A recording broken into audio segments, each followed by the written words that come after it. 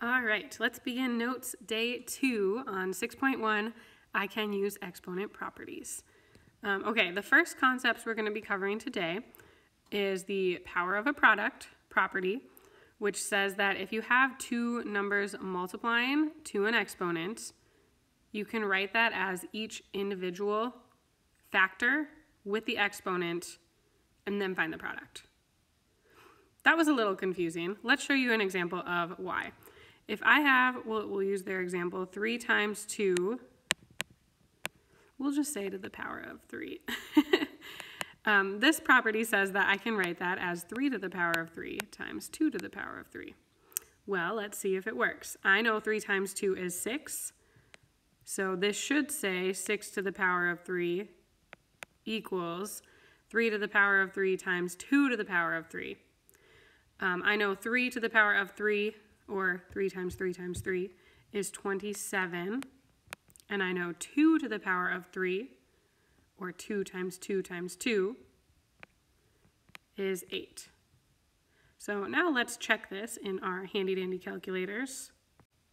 If I type 6 times 6 times 6, I'm going to get 216, which is the same thing as 27 times 8.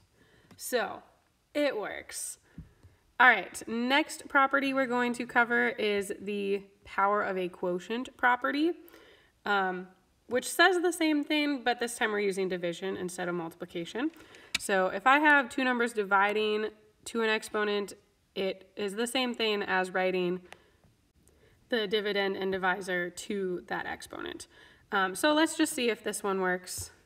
We'll use 3 and 2 again, and to the power of 3. So 3 over 2 to the power of 3 should be the same as 3 to the power of 3 over 2 to the power of 3. Well, I know 3 divided by 2 is 1.5, so I'm going to write this as 1.5 to the power of 3. And then 3 to the power of 3, we already said was 27. 2 to the power of 3 is 8. I'm going to move up here because I'm running out of room. So now we're going to use our handy-dandy calculator and do 1.5 times 1.5 times 1.5. And we should get 3.375, or 3 3/8. And then if we do 27 divided by 8, well, by simplifying that fraction, I already know I have 3 3/8. But if I do it in my calculator, I get the decimal 3.375, and those are the same. So what's important to have in your notes here? If you want to have the examples, that's a good thing to have in your notes. The important thing to have in your notes for today is actually these properties. So I would write the number example because our brains make the connection better when we see the example. And then if it helps you to write the algebra example as well, that's fine. All right, so when we apply this, we're actually going to use it to simplify the numbers in an expression and keep the variables. So using that product of a power property, if I have negative 1.5 times y to the power of 2, this should be the same as negative 1.5 to the power of 2 times y to the power of 2. Now I can simplify that number side. Negative 1.5 times negative 1.5 should be 2.25. And then we keep the y the same. So that is our answer. All right, 3d over 2 to the power of 4 should be the same as 3 to the power of 4, d to the power of 4 over 2 to the power of 4. We just distributed that exponent of 4 to every single term. 3 to the power of 4 is 81.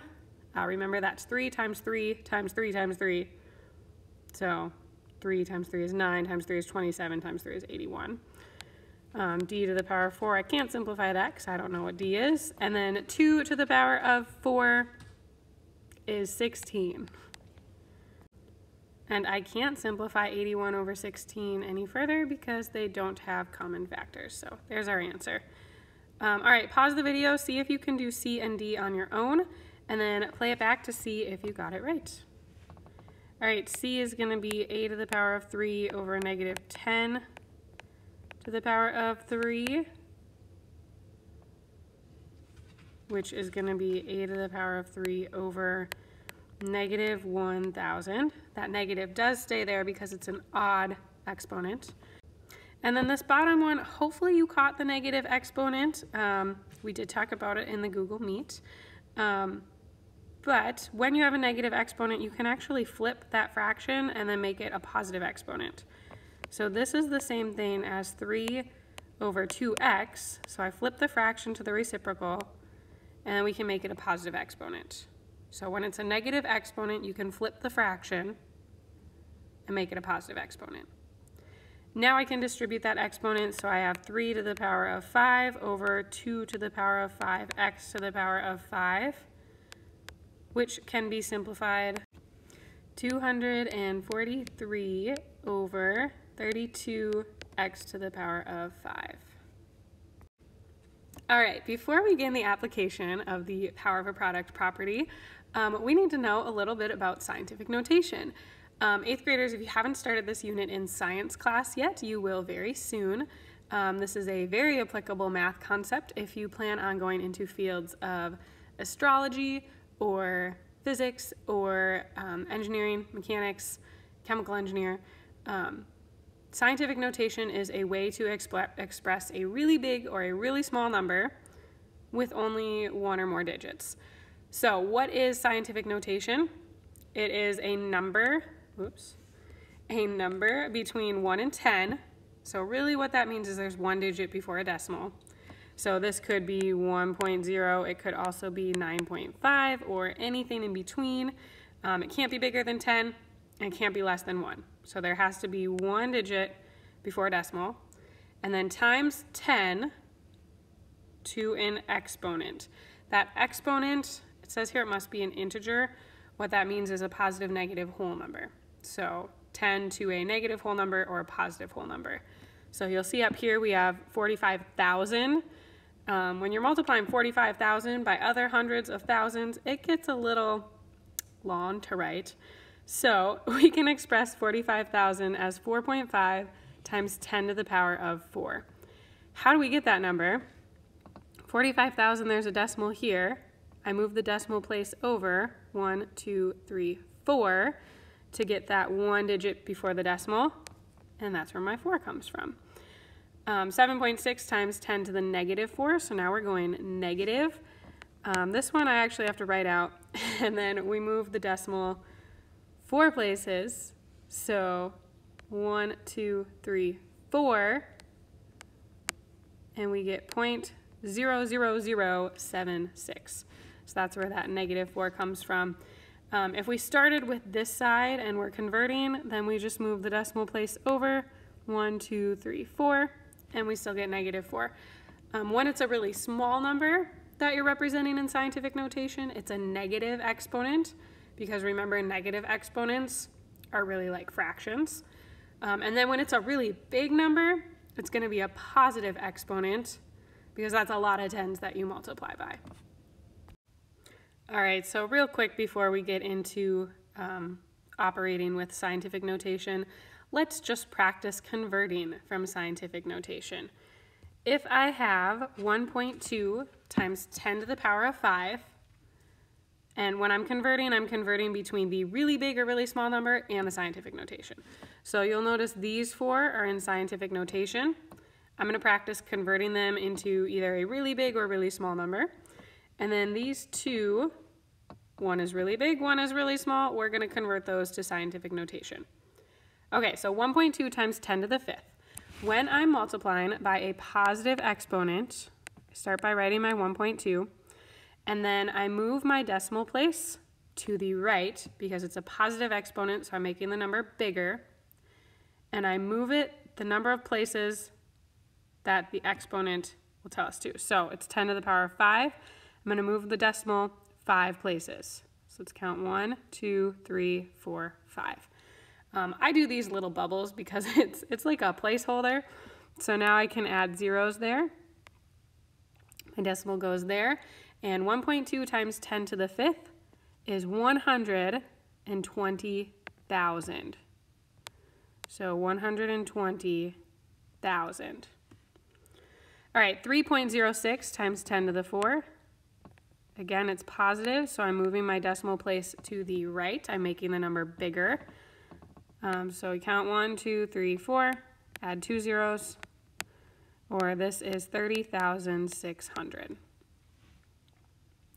All right, so now I'm multiplying by a negative exponent, so I'm going to make the number smaller, which means I'm moving the decimal to the left. So I'm going to start with 7.2, give myself some space to write these placeholders, and I'm going to move the decimal 6 places to the left. So 1, 2, 3, 4, 5, 6. 1, 2, 3, 4. I have 5 zeros there. So, or 0.1234572. All right, last one, 2.04 times 10 to the negative 7th. Again, I'm going to give myself some room to write my placeholders. I'm going to move it 7 places to the left. So 1, 2, 3, 4, 5, 6, 7. There are 1, 2, 3, 4, 5, 6 zeros. So 1, 2, 3, 4, 5, 6 zeros before the 2 and the 4. That's a 0, 4.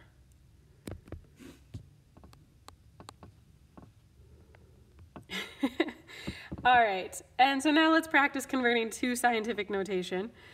This is a really big number, 430,000, so I'm going to have a positive exponent.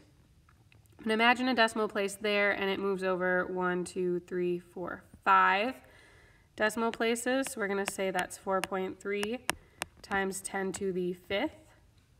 And then this is a really small number, so it's going to be a negative exponent. I need to get my decimal right here, which means it moves over 1, 2, 3, 4, 5, 6, 7. So this is going to be 8.7 times 10 to the negative 7. All right, let's start operating with scientific notation. Okay, so remember the power of a product property says that if you have A times B, 2 numbers, to an exponent, it's the same thing as A to that exponent times B to that exponent. A and B are just variables. In our example, we had 2 and 3, but they could be any numbers. So when I have 2 times 10 to the negative 2 times 3.1 times 10 to the power of 6, these are both in scientific notation, by the way. We'll talk more about what scientific notation is in the Google Meet. But basically, it's just a way to express really big or really small numbers, because 2 to the power, or 2 times 10 to the power of negative 2 is going to be 2 times 1 over 100, or 2 divided by 100, which is 0.02. So we'll talk more about scientific notation and how to express that in the Google Meet. All right, so what I can do with these numbers is I can multiply the 2 times 3.1, and then I can multiply 10 to the power of negative 2 times 10 to the power of 6. So 2 times 3.1 is going to be 6.2, and then I can add those exponents on the 10 because they have the same base, and negative 2 plus 6, or 6 minus 2, is 4. So when we write our answer in scientific notation, we have 1 digit before the decimal, and then we have 10 in an exponent. So 6.2 times 10 to the power of 4 is in scientific notation. Okay, so now for example B, when we're dividing, I can take 1.3 divided by 2 and multiply it by 10 to the power of negative 2 divided by 10 to the power of negative 6. So 1.3 divided by 2, we're going to use our handy dandy calculator, and that is going to be 0.65. And then times, we can subtract the exponents of the 10 because they have the same base. So negative 2 minus negative 6. Minus negative 6 becomes plus 6. Negative 2 plus 6 is going to be 10 to the power of 4. But this is not in scientific notation, because scientific notation says that there has to be 1 number before the decimal, and 0 does not count. So we're going to move the decimal over 1 place. So now I have 6.5. And because I multiplied that by 10, I have to take away one number from my exponent. This part always confuses me a little bit, so if you want to multiply these out to double check, that would be a good idea. So 0.65 times 10 to the power of 4. When we multiply that by, 10 with 4 zeros, we move the decimal place 4 to the right. So let's see, 0.65, 1, 2, 3, 4 would be 6,500. Now if we multiply 6.5 times 10 to the 3 out, 1, 2, 3 is 6,500. So we're good. Our answer is 6.5 times 10 to the power of 3. And we're going to skip this page. All right, so this chart reviews the notes from day 1 and day 2, just kind of summarizes all of the properties for us. We also did a graphic organizer on the first day, which has most of these, and that gives some nicer examples. But if you want to screenshot this, this is a really good thing to use on tests. All right, and some summary questions. Why are 0 exponents equal to 1? Well, if we follow the pattern, positive exponents, when we decrease towards 0, we're dividing by the base. So when I have 2 to the power of 1, I have 2, and I divide by 2, 2 to the power of 0 is 1. Explain how negative exponents become fractions when simplified. Well, that's the same kind of concept. We follow the pattern. So if I have 2 to the power of 2, 4, 2 to the power of 1 is 2, 2 to the power of 0 is 1. And then when I have a negative exponent, I divide by 2 and I get a fraction. So it's all following a pattern. What are the properties of exponents? You don't have to write them all out again. They should be in that chart on the last page or in the graphic organizer we did on day 1. How do you simplify an expression using the properties of exponents? Well, you use all the properties and simplify. And then how are you going to remember each of the 5 properties? Again, I would really reference that chart. So the chart that we either did on day 1, the graphic organizer, or the chart on the last page. All of those 5 properties are important to know.